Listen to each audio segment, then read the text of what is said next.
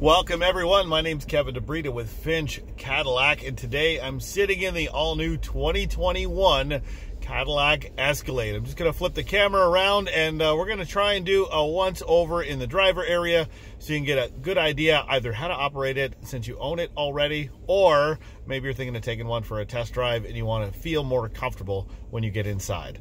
Let me flip this camera around. There we go. So we are sitting in the Platinum model, so depending on which trim level you have, you may notice some differences, but you will notice a lot of similarities. I'm going to start out on the far side. If you're familiar with General Motors, you can see we have our blind spot monitors, and this is actually our lane change alert version. So it's going to let you know when there is somebody in your blind spot or somebody rapidly approaching your blind spot. The way that it does that is it will highlight in yellow or amber when somebody is in your blind spot, and if you happen to have your turn signal on, it'll actually flash yellow. So that's your two stages: one, solid, somebody's in your blind spot; two, flashing. If your turn signal's on, the vehicle assumes you are thinking of changing lanes while somebody is in your blind spot. Moving down on the door right across the top, we have our heated and ventilated seats. You will notice for the heated seats, we've got both the back and the bottom, and we also have an option just for the back. So great after a long day at work or maybe on the golf course. Below that are our power locks, and then just underneath here we have our mirrors. So we've got our driver mirror and passenger mirror. They will be adjusted right here.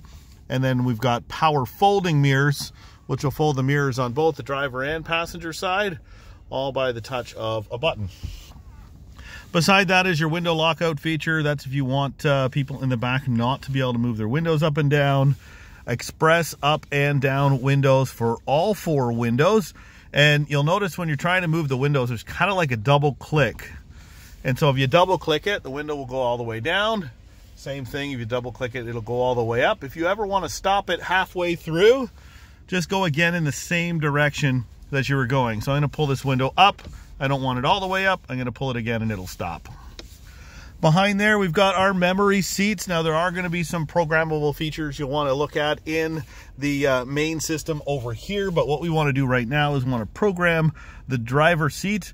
We have driver number 1, driver number 2, and easy exit. So I've moved the seat kind of back and down to make it a little bit easier. I'm going to program that easy exit seat right now. And so when you hear that 3 little chime, that means you've programmed the seat. I'm going to move it a little bit, and we're going to program position number 1. And so this is going to actually set up the seat, the steering wheel, and your outside mirrors. So they will all program into that memory position. Moving over to the dash, I'm going to start at the bottom here. We have our electronic parking brake. That's push to set. And if you'd like to release it, you'll want to put your foot on the brake and push it again. If it is on your vehicle, this is our trailer brake controller. If you've got a brake with trailers, you'll be familiar with this already. Essentially, you can set up how much brake you want on the trailer, more or less. And then this is like a brake boost. So if you had to make an emergency stop, you could add more brake power to the trailer. Back in here, very difficult to see if you're sitting in the driver's seat because it's right behind the steering wheel. That is your dash lights, and that will control everything up here at nighttime. If you find it is too bright, you can definitely dim it. And if you need a little more light, you can turn it up. So it's just a wheel that rolls up and down. Above here, we've got our auto 4-wheel drive, 2-wheel high, 4-wheel high, off-road mode. Off-road mode is kind of like a simulated 4-wheel low, not something you'd use very often, but if you are traveling slowly over rocky terrain or varying terrain, you may want to have that active. Mode button. This here is going to move us from off-road mode, activate our tow haul mode, touring mode, and then for the aggressive driver, we have sport mode. And if equipped, we've got airbag suspension in this vehicle. We can move it up and down. We're currently at normal clearance. We can go to entry, which is actually a programmable feature. And then if we are going off-road, we can move it into the highest position, which is our increased ground clearance. Now the vehicle will automatically, if you've got the high ground clearance on, if you go at highway speeds, it will automatically bring it down. Very cool feature, one I hope I can experience while taking the vehicle for a test drive or two once I have the availability. Moving up here, this is our display. We've got our trip information, our gauge display, which we'll play with in a minute, and then our heads-up display, which you may or may not be able to see right now in the center of your screen. So trip odometers, trip 1, trip 2, and a blank page. That's what we're gonna see here. This is the one everybody loves to see. Right now we're looking at our gauges. Now we're looking at the map if it's been set up. If it hasn't been set up, I'll do that very shortly. While that is loading, perfect. So there is your map display for your navigation. So you can have it displayed here behind the steering wheel. You can also have it displayed on the main display right through the center stack at the top. And the one that a lot of people are curious about is this AR camera. So this is our augmented reality camera. This is exactly what we're looking at out front. And this stays displayed while driving. And if you've got your navigation set up, it's going to give you little arrows on both sides when it's time to turn. Very cool. I had the opportunity to drive it the other day. First time driving with augmented reality. I have to admit, it can be a little bit distracting, but I did enjoy it, and I think it's something that I would get used to. I also liked being able to have the map system here, which is the map from the Escalade, and then over here I was running the Google Maps from my Android Auto. So nice to be able to have two different settings running at the same time. Lastly, our heads-up display, we can adjust the height. So if you can't see it in the window, it's probably sitting in the wrong spot. And so you can move the height up and down. You can see it moving a little bit there as it goes just up above the windshield. And then we can also change the brightness.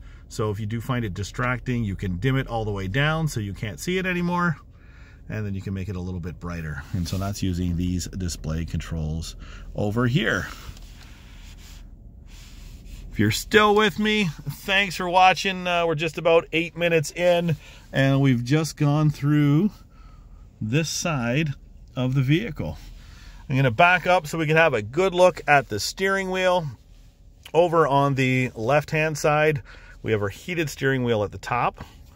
And over here is our gap adjustment. This is both for your forward collision alert as well as your adaptive cruise control if equipped. With the adaptive cruise control, it's going to keep that gap between you and the car in front of you at a constant. Most of the time, I'm going to drive with the largest gap. Although, if you are in an area with lots of traffic, you may want to put it onto a shorter gap. Otherwise, you'll have a lot of people cutting in front of you while you're driving because the gap is fairly large. The reason why I like to keep the longer gap is for the forward collision alert feature. While in the city, I want to make sure I'm getting as much notice as possible if I just happen to not paying as much attention as I should be. Speaking of the cruise control, this is our set and resume switch. This is our on and off button. And you can see when the cruise turns on, you get that little green arrow, and that's going to let you know what your cruise is set to. We also have the availability of running regular cruise and adaptive cruise. So you'll notice the symbol changed when I went to regular cruise control.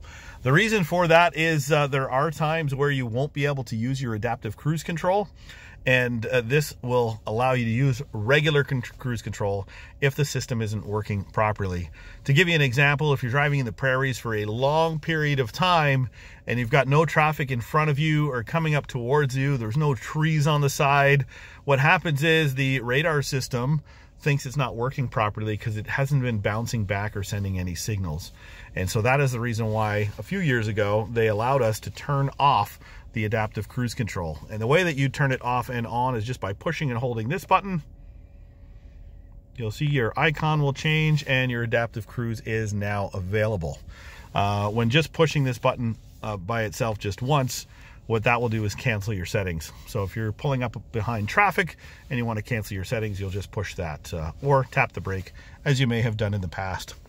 Below here, we've got our voice button. This is for our phone system and voice activation system. And then this is our conversation enhancement.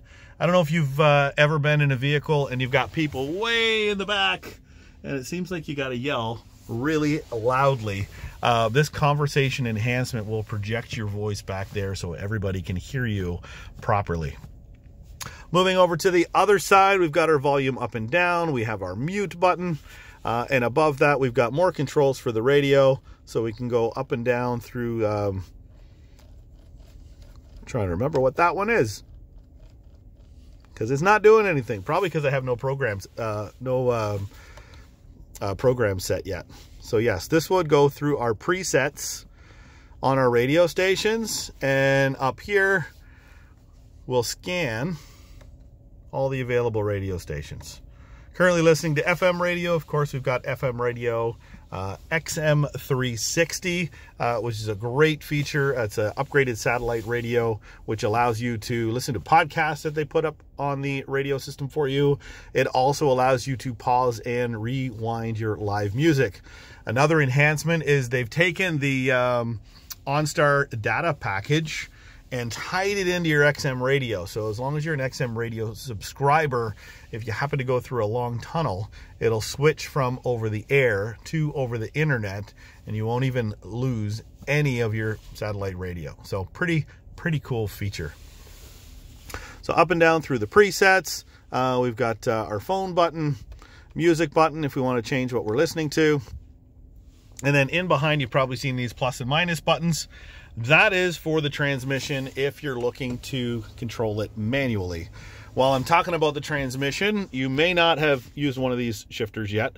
A lot of people like this top button and believe that to be the shift button, but the reality is right on the side is the shift button. So I'm just going to pull the shift button, I'm going to pull it back, and it's going to put us into drive. It's going to tell us we're in drive down here. It is also going to tell us we're in drive right there in the center of the screen. To go into reverse, there's actually two little indents, 1, 2. And now we are in reverse, and you'll notice your camera has showed up. We've got those great HD pictures in our rear view camera, as well as our 360 camera over here. We're gonna go back into drive, and to get into the low mode or to use these toggles, you're gonna pull it back one more time.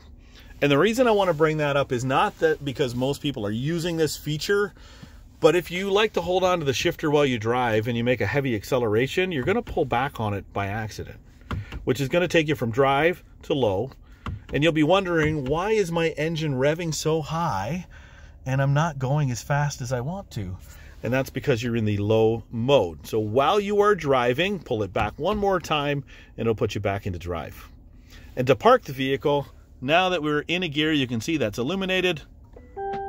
We are now in park. So that park button is right up top. In front of the shifter, a couple of different buttons here. One is our auto hold. If you're on a steep incline or decline, this will hold your brake just a little bit while you transition from the brake to the gas, preventing you from rolling forward or rolling backwards. Auto stop is a feature standard on just about every vehicle we have. When the vehicle is parked, when you are stopped and in gear, it will turn the engine off. As long as the car has gotten up to operating temperature and it meets all the conditions, it'll turn the engine off. When you lift your foot off the brake, it will start automatically, and it's very instantaneous. Some people don't like this feature, and so they give you the opportunity to turn it off, and that will keep the vehicle running all the time. Beside that, this is our lane keep assist. So not lane centering technology, but what lane keep assist does is lane keep assist will keep you between the lines. So when you start driving, it works over 60 kilometers an hour, and you start drifting to one side or the other. As long as you can read the lines on the road, it will read the lines on the road, and it will nudge your steering wheel ever so slightly to keep you back in the center of the lane. If you let it go for too long and it kind of bounces off the lines from the right to the left, then you are going to have the car warn you to grab the steering wheel. So that is our lane keep assist feature. Flip the camera around and see what else we have down here. I have posted another video which goes through this area here, which is your radio and all of your settings. So feel free to check that out online. And then back down here, this was tied into the other video, but our volume is up at the top. Get a little more music. And this controls our main radio system. So we can turn it. We can click up, down, left, right, and then we can actually push down as well, which is our enter. So I want to go over to the home button. I'm going to pull it across, and then I'm going to roll it up.